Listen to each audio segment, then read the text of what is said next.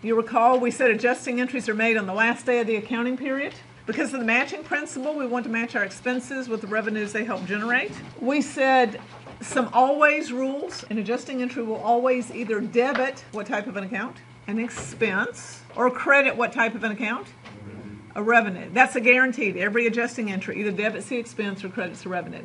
The other side of that entry is always a balance sheet account, an asset or a liability, although there is one new one we're going to introduce today also. What an adjusting entry never affects one account. What is it? Cash. Never affects cash. Let's move on and talk about our first type of adjusting entry here, which is dealing with prepaid or deferred expenses. This situation is where I have paid for something in advance and I haven't used it up yet. Paid for something in advance, I haven't used it up right away. The most common examples are my supplies. I could have prepaid rent and I could have prepaid insurance, are the ones we see most often. Now you remember we've said this before, when we buy these items, they are an asset to us. They will become expense to us when we do what? Use them up. Use them up. They are an asset when we buy them. They become an expense whenever we use them up. Well, if you think of something like supplies, most every day I'm going to use up a little bit of supplies. All right? I'm not going to stop each day and make an entry to record what I used up that day. Instead, I'm going to wait till the end of the accounting period and make one entry for everything that I have used up during the period. Now, when we're talking about these items, we're first off going to talk about these prepaids and supplies, and then we're going to talk about another unique item called depreciation, which really is dealing with this same type of item, but it's just a little bit unique. So remember I told you we really have 4 types of adjusting entries, but one has a spin-off. So I call it 4.5 adjusting entries. So this little spin-off is the one called depreciation. We'll get to it in a minute though. When we buy the item, be it prepaid rent, prepaid insurance, or buy the supplies, we're going to debit the asset account and we're going to credit cash or perhaps accounts payable. At the end of the period, we're going to determine how much we have used up. Let's just use supplies for an example. When I use up supplies, what do I have less of? Supplies. Part of them are gone. I use them up. Supplies is an asset and it's going down. Assets go down with a credit. When we use up an asset, it becomes what to me? An expense. So what do I have more of? Supplies expense, which is an expense. It's going up then with a debit. So here is my first adjusting entry. It is going to be a debit to an expense and a credit to an asset. Debit to an expense and credit to an asset. Where is that on your handout? Page 6. If I were you, I would highlight that entry really big, put a star by it or highlight it or something, because that is our first adjusting entry that we need to learn then. We have $100 in supplies to start the year off. That's what's left from the previous year. We buy $200 of supplies on June 15th. All right, first off, I want you to make the entry on June 15th when I buy the supplies and I pay cash for them. What do I have more of? Supplies is an asset and it's going up with a debit. What do I have less of? Cash is an asset and it's going down with a credit then. Now this is not an adjusting entry. This is chapter 2. Okay, this is chapter 2. We're going to debit supplies to make the asset go up. We're going to credit cash to make the asset go down. Not an adjusting entry, plain old chapter 2 entry. All right. Well, after I make this entry, what is the balance in my supplies account? Yeah, we had 100 and then we put another 200 in there. So now we have a $300 balance. Do we agree? All right. December 31st rolls around. We go out there and count and we have $90 of supplies left. I had 300, but there's only 90 left. What must have happened? I used up some. How much did I use up? Well, it must have been 210. If I had 300 and there's only 90 left, I must have used up $210 of supplies. That's what I'm going to make my adjusting entry for, is what I have used up. Thank you. $210 of supplies. All right. What do I have less of? I have less supplies, which is what type of an account? An asset. Less of it says it's going down. How do we make an asset go down then? With a credit. When I use up an asset, what does it become to me? An expense. So what do I have more of? I have more supplies expense, which is what type of an account? An expense. More of it says it goes up, and expenses go up how then? With a debit. So my adjusting entry then would be a debit to supplies expense and a credit to supplies. All right, below that I've given you a T account. Now we talked about T accounts at the beginning of chapter 2, and then I came back and said, well, we really don't use T accounts in the real world, didn't I?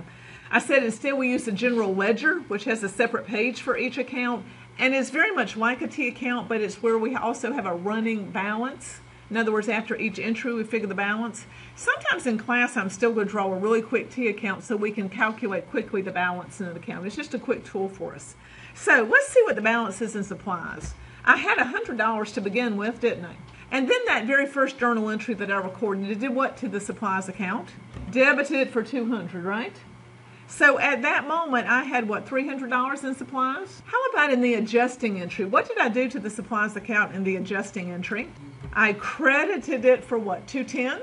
So what balance right now do I have in the supplies account? $90. Does that sound familiar? Where did we see that number before? Okay, I told you that's what we had left, didn't I? I said at the end of the period, we had $90 of supplies left. So if I've made my entries correct, the amount that's left in the supplies account after the adjusting entry is recorded should reflect what we actually have left in there. So the ending balance in supplies is going to be 90. The ending balance in supplies expense is simply the 210. But notice 90 plus 210 equals $300. We had $300 supplies in total during the period. It ended up one of two places. If I used it up, it became an expense. If I didn't use it up and I still have it left, it stays on my books as an asset. Now this next part right here is not on your handout right now, but it will be on there later on. But let me just mention the way I gave that last example to you was we had $300 of supplies and I told you we had $90 left. We needed to make the entry for how much we have used up. If they tell you what's left, you have to subtract to see how much you have used up. Now, another way that could have been given to you is I could have simply said we used up $210 of supplies. If I tell you how much we've used up, well, that's the number you use. If I tell you how much is left at the end of the period, that's when you've got to subtract it from what you had in hand. So, you want your entry to be for what you've used up. If they tell you what you've used up, say thank you, that's the number you needed. If they tell you how much is left, you have to subtract to see how much you used up. Okay, another example. We buy a 2-year insurance policy, $240 on November 1st. Coverage begins immediately. And the accounting period is for the year that ends on December 31st. I want you to make the entry first for me on November 1st, please. Whenever we buy the 2-year insurance policy. Record that journal entry for me, please. What's your debit? Prepaid insurance. Good. Why was it prepaid insurance and not insurance expense? Well, you ask yourself the question, by the end of the accounting period, will I have used it all up? My accounting period ends on December 31st. By December 31st, will I have used up all of this amount? No. Therefore, I say I have more of the asset, the prepaid insurance. What if I had just paid 1 month's worth of insurance? What would be different about this entry? It'd be the expense, the insurance expense, because by the end of the accounting period, I will have used it all up. But if I'm not going to use it all up by the end of the accounting period, we call it prepaid insurance. And since I paid it, I'm going to credit cash. Now, that is not an adjusting entry. That's a Chapter 2 entry, just a plain old entry. December 31st rolls around. Have I used up any of that insurance policy yet? Yes. How many months worth? 2. Very good. When's the first month I used up? November and December. Good. The only way you get that right is to get your fingers out and count. That's because it began on November 1st. What if the policy had begun on November 30th? Then as of December 31st, I would have used up just 1 month. All right, so as of December 31st, I've used up 2 months. I've used up the month of November and December. Count on your fingers is the way to get it right. I know that sounds silly, but it is the difference in getting it right and getting it wrong. And if you need to go to your toes, you might have to also. All right, $240 covered 2 years or 24 months. So my policy was how much per month? $10. And I've used up 2 months. 10 times 2 says how much in total then have I used up? $20 of my insurance. Okay, so I've used up 2 months. It cost me $20. That's what we're going to make our adjusting entry for, the $20 that I have now used up. What do I have less of? Prepaid insurance. I have used up 2 months of that policy. Good. I have less prepaid insurance. What type of an account is prepaid insurance? An asset. Less of it says it goes down. How do you make an asset go down? With a credit.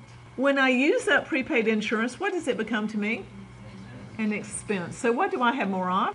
Insurance expense. What type of an account is insurance expense?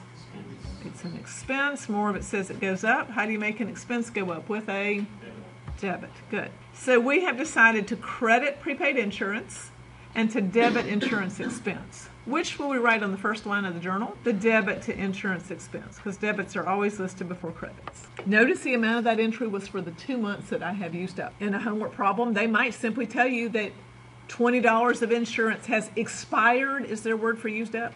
Expired is used up. They make up another word. I don't know if it's a real word. Unexpired. Is that a real word? I don't know. Anyway, that's what they call what has not been used up. Okay, so expired is used up. Unexpired is what's left, what's not used up. All right, let's go down and look at that T account, this time for prepaid insurance. My first entry was what, a debit of $240 for prepaid insurance? And then what did I do to that account in the adjusting entry? I credited it for $20, right? Leaving me right now a debit balance of $220, would you agree? Now remember, my insurance was $10 a month, so $220 would represent how many months of insurance that are left? 22. The ending balance in insurance expense was $20, which represented how many months? 2. So notice, I paid for 24 months worth of insurance in advance. That insurance went to one of two places. If I used it up, it became an expense to me. If I didn't use it up and I still have it on hand, it stays on my books as an asset. The amount of my entry is how much I've used up. Next one, we pay our rent, $7,200. We're going to pay it on May 31st. We're going to move in on June 1st. And we're going to make our adjusting entry on December 31st. How about whenever I paid that rent in advance? What did I debit?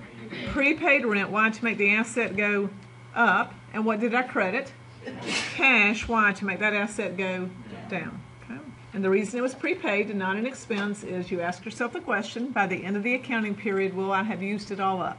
In this case, I will not have used it all up by December 31st, therefore it is prepaid. December 31st rolls around. How many months have I used up? When did they move in? June 1st. So we've used up June, July, August, September, October, November, December. 7 months. All right, count on your fingers. If you try to do it in your head, usually you're going to get the wrong answer. So we've used up 7 months, June through December. Well, $7,200 covered a year, which would be $600 per month. We have used up 7 of those months. It says in total we have now used up $4,200 of that prepaid rent. What do I have less of? Prepaid rent. Part of it's gone. I used it up. Prepaid rent's an asset. Less of it says it goes down. Assets go down with a credit. And what do I have more of now? Rent expense, because when I use up an asset, it becomes an expense to me. Rent expense is an expense. It's going up. Expenses go up with a debit. So in my adjusting entry, I will debit rent expense and I will credit prepaid rent. The amount of that entry is how much I have used up. The $4,200 then that I have used up. Again, I've given you a T account at the bottom. Let's look and see how much we have left in my prepaid rent account. The original entry to prepaid rent was a debit for what, $7,200? The adjusting entry was a credit for $4,200. So right now, what is the balance in my prepaid rent? $3,600 per month. That would say that right now we have 5 months rent left in prepaid rent. What's the balance in rent expense? The $4,200, which represented 7 months rent. So notice we paid 12 months rent in advance. The part that I used up became rent expense to me. The part that I did not use up, that I still have left, remains on my books as the balance in prepaid rent. When will that $3,000 become an expense to me? Next year. Next year, when I use it up next year. And this really recaps what I just said. When I pay for something in advance before I use it up, once we use it up, it becomes an expense to me. The portion I have not yet used up stays in my books as an asset.